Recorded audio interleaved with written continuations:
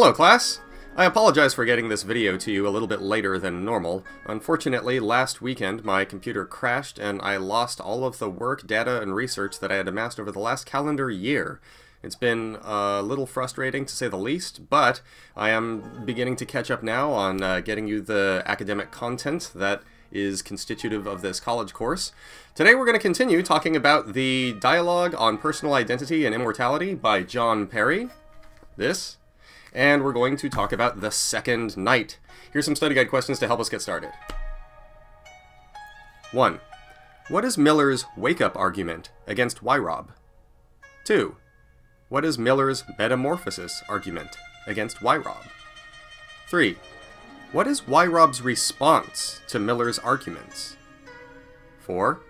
What is Miller's proposal for identifying persons over time? 5. What is Weirob's response to Miller's proposal? 6. Which problem about a circle of definition arises for Miller's proposal once Weirob responds? Okay, as always, you'll want to write down the answers to these questions as they appear in the video, or type them up, or crochet them into a sweater, or whatever. It'll help you compartmentalize the information as we proceed through this section of the dialogue. So, when Miller and Cohen return to visit Weirob as she is dying and having her final moments in her hospital bed, Miller takes up the offensive position. He claims that if Weirob's view of the world is correct, then she's just a human body. And he has a couple of arguments to show that persons are not just human bodies. The first one is what we'll call the wake-up argument. Let's present it this way. 1. If persons are just physical bodies, then in order to know who you are when you wake up in the morning, you have to check your body first. 2. But it's not the case that in order to know who you are in the morning when you wake up, you need to check your body first. You just kind of know. You know, your eyes may be closed, you can't see which body you've got, but you know who you are. 3. So, persons are not just physical bodies. That's his argument. He basically thinks that, look, if a person was just a mortal chunk of flesh, a physical chunk of biological matter, then in order to know which person you are, you need to know which biological chunk of matter you are. And in order to know which biological chunk of matter you are, you have to use your senses and check. But look here, you don't have to use your senses and check to see which body you've got in order to know who you are. The minute that you wake up, even when your eyes are still closed, as long as you're conscious, you can just intuit that you're this person and not that one. For instance, when I wake up in the morning, and before I open my eyes, I can say, I'm Jason Bowers. I don't know why I would say that, but I could. And so, that's meant as an argument against Weirob's position that people are just physical bodies and people go out of existence when their bodies go out of existence. Building on this argument, Miller also appeals to the short story Metamorphosis by Franz Kafka. That's a very excellent story and full of literary and existential depth, by the way. I highly suggest that you read it, and not just read it, but study it, read some papers about it. It's a really, really good story. In that story, the protagonist, Gregor Samsa, whose last name is intentionally similar to Kafka's and whose first name is taken from the masochistic character in the von Sacher-Masoch piece Venus and Furs, wakes up to discover that he has the body of a gigantic insect. Ungezwiefer?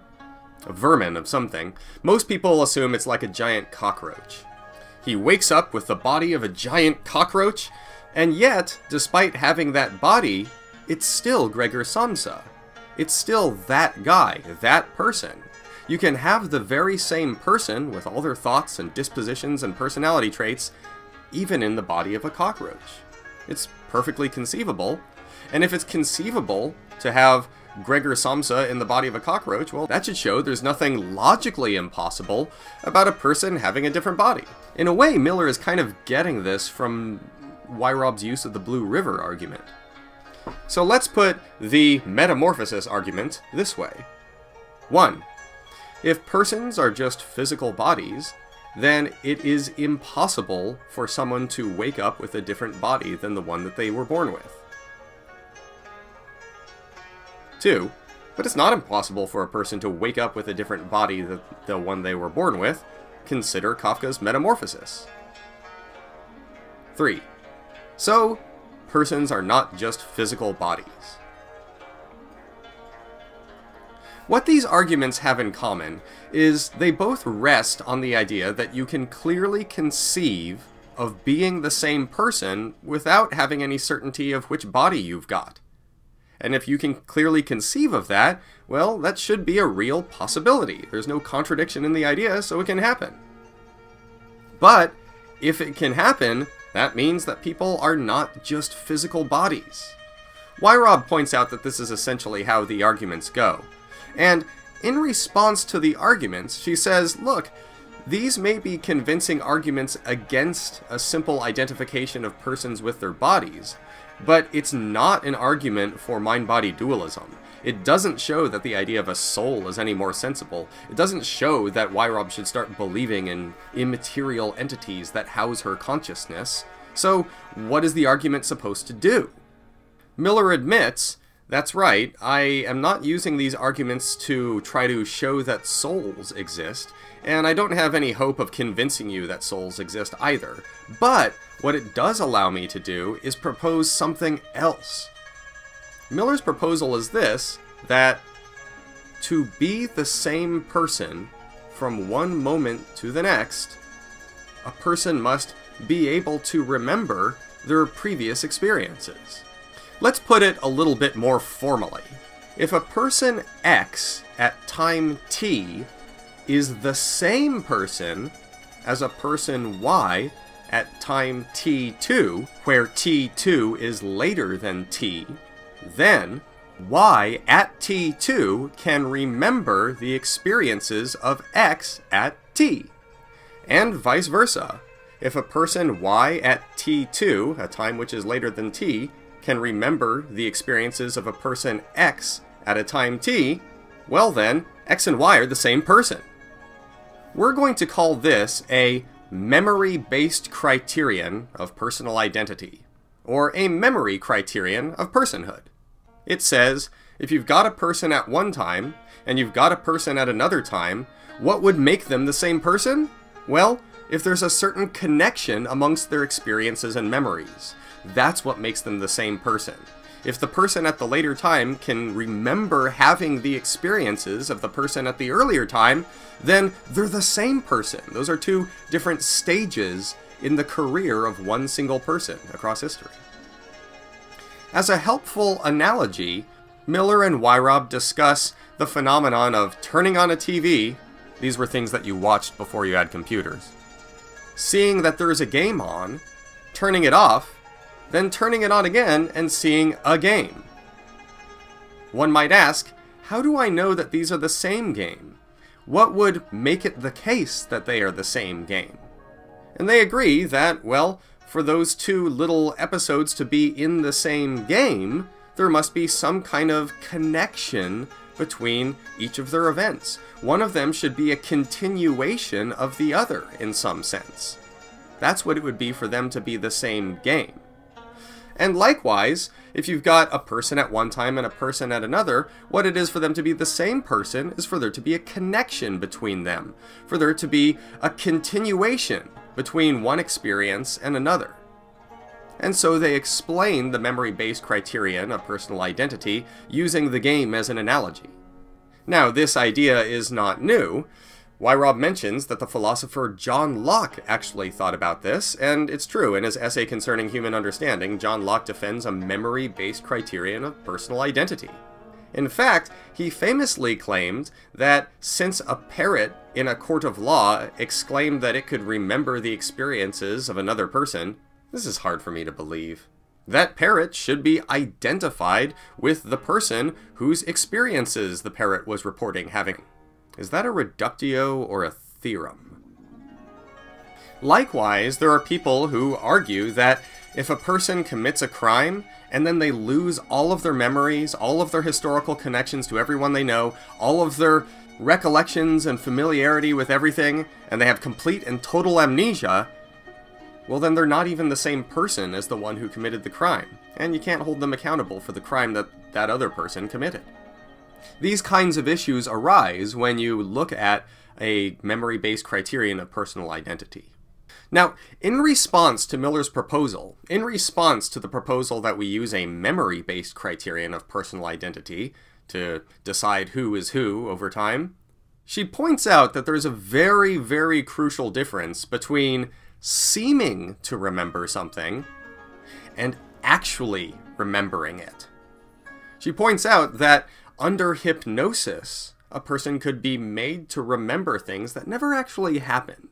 That is, they could seem to remember experiencing things even though those things never actually happened and they're not really remembering them.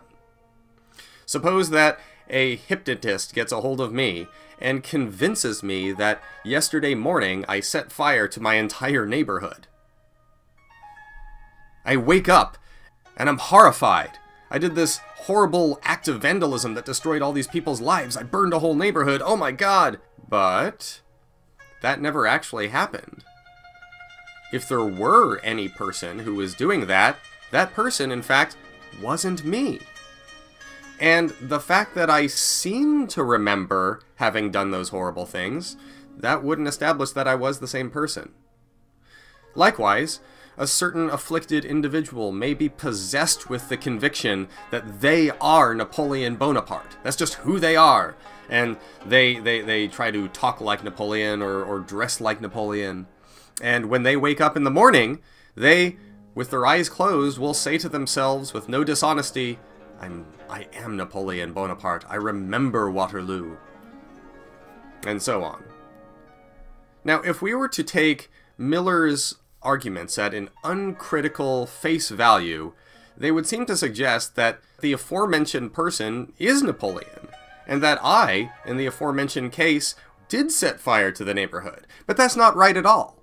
Miller's arguments don't work if we're talking about just seeming to remember something. They only work if there's a reliable connection between seeming to remember and actually remembering. And that's what Weirob presses Miller on next. What is the difference then between seeming to remember and actually remembering? After all, if Weirob dies and is then cremated, and then there appears somewhere a immaterial person with wings and a halo and a little harp that they're playing, if that person only seems to remember Weirob's life and doesn't actually remember it, well then there is no survival of Weirob. There is no afterlife of Weirob. That person, that immaterial angelic person who seems to remember Weirob's life, wouldn't be Weirob, any more than the aforementioned afflicted individual would really be Napoleon. They would just have the conviction that they were that person. It would just seem to them that they were that person, but they wouldn't really be them. So, she presses Miller. What is this difference, then, between seeming to remember and actually remembering? And here we get a problem. Miller agrees that in order to actually remember a previous experience, the person who had the previous experience must be you. And so, we end up interdefining the notion of identity, or being the very same person, with the notion of actually remembering. X and Y at different times are the same person, as long as someone can actually remember the experiences of the other. What is it to actually remember the experiences of the other? Well, you actually remember the experiences of the other if they are the same person. So, we define same person in terms of actually remembering, and then we turn around and we define actually remembering in terms of being the same person. Weirob wants to know, how is it possible for her to continue existing after the death of her body, given that her body is going to be destroyed? Miller says, there can be a person after your body is destroyed who is you. Weirob asks, how can we establish that it's me? Miller answers, we can establish that it's you because it can actually remember your life. Weirob asks, how can we establish that it actually remembers my life? Miller says, well, it's because it's actually you. Circularity. We need something to break this circle. Fortunately, this is the point at which Cohen steps in and offers a solution. We'll talk about that next time. Thanks for watching.